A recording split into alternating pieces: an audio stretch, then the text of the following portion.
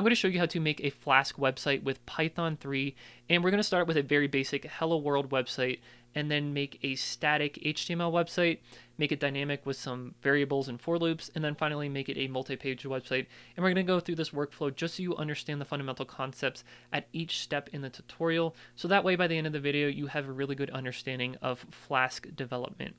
Now, I'm going to use Vultr, a Vultr server, a VPS server in this tutorial. You can use any server that you want, but if you don't have a server, I have free account credits for Vultr below, which will get you set up exactly as we're going to do in this video. So if you have a server, go ahead and skip forward in the tutorial. Otherwise, let's go ahead and get on into it. All right, I'm here at my Vultr dashboard. I'm going to deploy a server by clicking this button. We just need a simple cloud compute server. Regular performance. You can pick any server that's located near you. I'm going to pick Silicon Valley, and then as far as the server image, I'm going to pick Ubuntu 22.04. This $5 per month plan is more than enough for our purposes. I'm going to disable auto backups, and then that looks good. So I'll go ahead and deploy the server. It'll take a couple minutes, and when this says it's ready, then I'll catch back up with you. Okay, now that our server is running, as you can see right here, let's click on into it, and you may or may not get this message that it's still setting up. If so, you might have to wait a little bit longer, but let's take note of our IP address, our username, and our password. We're going to use this information to log in to the server via SSH. So if you're on Windows, open up a command prompt, and actually I have other videos about SSH and everything, which is what we're going to use to log in. Otherwise, if you're on Mac, you can open up a terminal window, and you're going to simply type SSH root, which is the username, at the IP address. I'm going to copy that right here, and then paste it in, hit enter, and then it's going to say, do you want to continue connecting? Do you trust it? Yes, hit enter, and then the password for root is this right here, so I'm going to copy that, and then paste it in, and we should be logged into our remote Ubuntu system. So here we go. Let's make sure, as is always good practice, to update our list of packages with sudo apt update, and then let's do a sudo apt upgrade to upgrade all the packages on the system, and we don't even have to do anything because they're already up to date. So next, let's do sudo apt install python 3-venv. We're going to make a Python virtual environment, and this package is going to allow us to do that. And the reason we do a Python virtual environment is to make sure all of our code for our Flask app is contained in its own area, and we're not interfering with the system packages. So with that installed, we can do python 3-mvenv for virtual environment, and then we're going to make a virtual environment in a new directory in our home directory called env, and we're going to call the virtual environment Teton. Okay, so that's going to go ahead and do its thing, and when that's done, we can activate the virtual environment with source, and then we're going to go to that same path, env. Now it exists, Teton bin activate. Okay, so now we are in our Python virtual environment, and if you do which python 3, you'll see that it is getting the Python 3 binary from our virtual environment, which is perfect. Okay, so with that said, we can install the Flask package via the pip package manager, and we can do that with pip install Flask. Hit enter, and that'll go ahead and install Flask into our Python virtual environment. Now, let's go ahead and create our Hello World Flask app. What we're going to do is make a directory with the make dir command, and let's call it hike, okay? And let's go into the hike directory with cd, and obviously there's nothing in here right now, but let's make a file called peak.py, okay? I'm going to use the Vim text editor. You can use Nano or another text editor. I have other videos on how to use Vim if you're interested, but for the sake of this tutorial, let's just edit this file called peak.py, and what we're going to do is make pretty much the most basic Hello World Flask app that you can possibly have. So you can follow along. We're going to do from Flask import Flask, the Flask object. We're going to instantiate a Flask object and assign it to the app variable. So app equals Flask, and then we're going to pass in the name of this Python module, which we're currently in, and that is in the __name__ variable. Okay, so we're going to add an app root, a root for our app, and it's going to be @ slash. So basically when anybody goes to our IP address, maybe with a port, :port, and then the slash, this is what we're going to execute. This definition that this function that we're going to define right now called index, this is what we're going to execute, okay? And like I said, it's going to be simple. We're just going to simply return the text hello world, WORLD.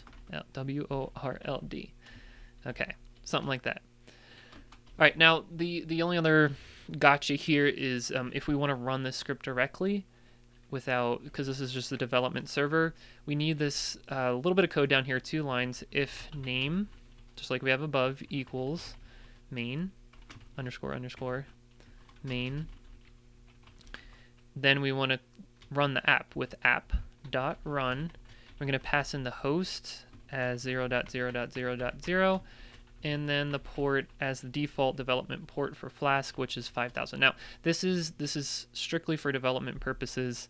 I'll have another video about how to deploy it into a production environment, but this is just allowing us to test it really quick without doing too much infrastructure changes. So let's save that and let's run it. Let's run it and see what happens. Let's do Python and then peek.py. Hit enter. And it says if we go to our IP address :5000, we should be able to access the website. So let's do that.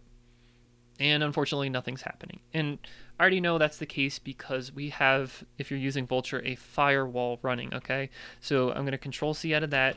If we do UFW, which is the Ubuntu firewall, status, UFW status, you'll see that the only ports that are open right now are the ports for SSH, which is port 22. We have to tell UFW to allow port 5000 with UFW allow 5000. Excuse me. So now UFW status, we see that port 22 is open and port 5000 is open. So if we run our Flask app again and visit in a web browser, we will see hello world just like we expected. That's great and all, but let's go ahead and make some actual HTML. Let's serve some HTML code instead of just plain text. So let's Control-C out of our development server, okay? And let's make, actually, you know what? Let's make a directory called templates. And inside that directory, let's make a file called index.html. And in here, I'm just going to write some basic HTML structure. So we're going to have an HTML tag. Inside of there, we'll have the body tag. Inside of there, we'll have a header 1 element. And this is going to say, let's go on a hike. Okay. You can do whatever you want. This is just an example. We'll close out all of our tags, body, and then HTML. So this is some pretty basic HTML, but it's going to show us let's go on a hike in big, bold text. And actually, I just noticed these should both be header 1 elements. Okay, so let's save that. And now let's, in our peek.py file, let's tell it to serve that template. So let's open that back up. And instead of returning hello world, let's return render template, which we're going to import in a second, that index.html file. So we imported Flask before. We also have to import render template. Okay, so it's a function that comes with the pip package that we installed, the Flask package. So it's going to render the index.html file. So now if we save that and run, we can use the up arrow key to run that Flask app again, hit enter, we're still accessible at this IP address :5000. If we refresh the page, we'll see that we are now serving HTML. Let's go on a hike. Okay, so that is a static HTML website. Let me kind of show you an introduction to passing variables into our template. So I'm going to open this back up, Control-C out of the development server. In our template index.html file, let's add another line here. Let's make a paragraph element, and we're going to use the variable syntax inside of this template, which is open curly, and then the name of a variable, which we will define inside of peek.py. So let's do mountain, and then close curly, and then close the paragraph element. So basically, we're going to define a variable called mountain inside of our peak.py file, and we're going to pass it in via the render template. Let's do that now.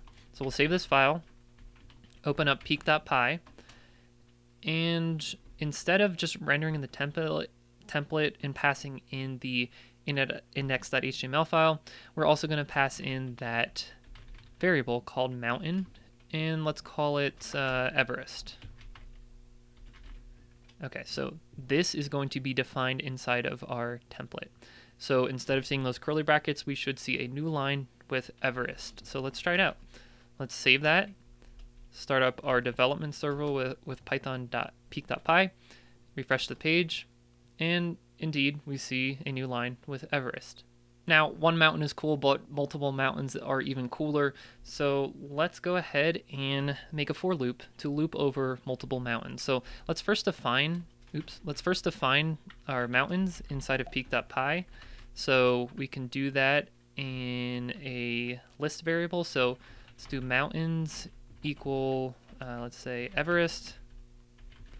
What do we got? K2 and Kilimanjaro. K-I-L-I-M. Kilimanjaro? Did I spell that right? Get a lot of crap for not spelling that right. Kilimanjaro. Okay. And now instead of passing in just one mountain like we did before, let's pass in all of the mountains. Okay, so the mountain variable inside of the template will now be a list of these 3 mountains. So over in our template, let's go ahead and instead of just doing a paragraph element here, let's actually, instead of doing a paragraph element here, let's go ahead and make an unordered list, which is just bullet points. So we'll define that with UL. We'll open up our UL tag here, and then we'll close it down here. And in between there, we'll add our list items. So kind of like we did before with the curly bracket to access the variable, we can do something similar, curly bracket %, for a for loop. So for each mountain in the mountain variable, we want to print out into the HTML, or we want to define the HTML as a list element, and then like we did before, curly to access the variable MT, and then close curly, close our list item, and then finally, last line, we want to end the for loop. All right, so let's pick this apart. We have our standard, if you get rid of all these curlies and %, we have a standard unordered list with a list item in it. And as we saw before, this is the syntax for accessing a variable, which we are defining in each iteration of our for loop. So mountain has Everest, K2, and Kilimanjaro, and then that's going to execute 3 times. The first time it's going to be Everest, Kilimanjaro, and then K2. That makes sense? Let's try it out. Let's save that, execute Python peak.py. Our development server is running. Let's refresh the page. And just like we expected, we see that bulleted list with Everest, K2, and Kilimanjaro. Okay, I know what you're saying. I spelled Kilimanjaro wrong. I see that now. Let me fix that quick. And then after I do fix that, let's make a multi-page website, which is actually pretty easy to do. So what we're going to do, let's start back in the template file. So template index.html. Instead of just printing out a list item, we're going to, and just the value in there, we're going to actually make it a link to a page that's specific for each one of the mountains. So you can link with the A tag in HTML, so href equals /mountain, which is our new page, mountain, and then the name of the mountain itself, kind of like we just did before. And then the text that you're going to see, okay, so this is the link. That's the link. And then the text that you're going to see is the mountain itself, just like that. And then we'll close the A tag. So thinking back to what standard HTML looks like, this is simply just a link that goes to mountain / some mountain's name, and the text for the link is going to be the name of the mountain. That looks good. Let's save that. And over in peak.py, we have to make, just like we have a page for the index here, we have to make another page for the mountains. And we don't have to make an individual page for the mountain, like each mountain. We don't have to have a page for Everest, K2, and Kilimanjaro. We just have to make a generic mountain page, which is going to be a template for all of the mountains. So we'll do app.root, and like we specified in the index, it's going to be /mountain/mt. Okay, so we'll explain the syntax in a bit. It'll make sense once we write it out. And then we're going to define the mountain function, and that's actually taking that argument of mountain. So let me finish it like I said I was going to do. Return this is empty. Okay, so basically, what do we got going on here? We have a root for our app that is existing at /mountain, and then this is basically a way to define a variable called mt in these bracket or in these less than greater than signs, and then we're passing that variable into our mountain function, and we are printing it out just like we did in the first Hello World example. Simple. We don't need a template. Just we're going to print it out. This is Everest. This is Kilimanjaro. This is K2. So that's all we should need for a multi-page website in Flask. So let's save that.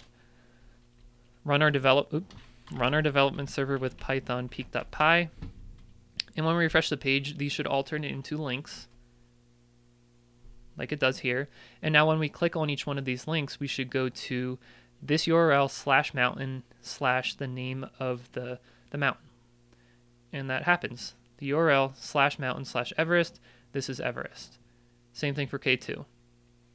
/mountain/ K2, this is K2, and Kilimanjaro, there we go. Now, the last thing I want to point out here is this big warning. This is a development server. Do not use it in production deployment. The next video here is going to show you exactly how to take what we did today and put it into production deployment. I'll see you guys over there. Subscribe. Thank you for watching.